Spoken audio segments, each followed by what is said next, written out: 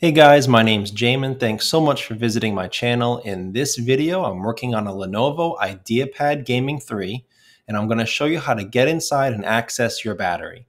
So first guys, power down your computer the correct way, make sure it's off and unplugged from the charger. We're going to flip it over to access our bottom case screws. Now before we can get at our screws guys, there's actually two screws on this side. In the back of your laptop you have to unscrew first. And then you take a small, flat, preferably plastic pry tool. I say plastic because it'll scratch your computer less than a metal one.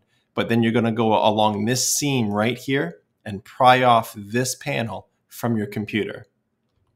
Once that panel is removed, it will reveal this part of your computer, which has a couple screws that we've got to get at to take this bottom case off. To take the bottom case off, you would undo all of these screws.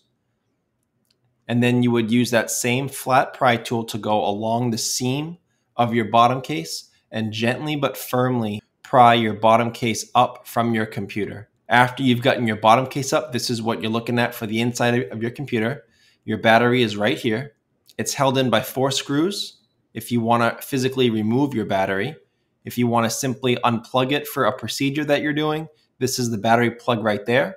That black plug that goes into the metal port, you would pull this plug down toward the battery to unplug it.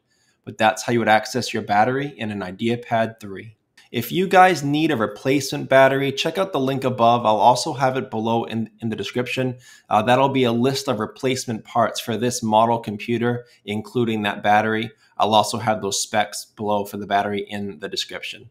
If you have any questions, guys, I also have FAQs in the description below that can save you some time getting an answer.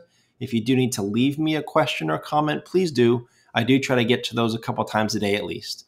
So thank you so much for watching, guys. I look forward to seeing you on my next video.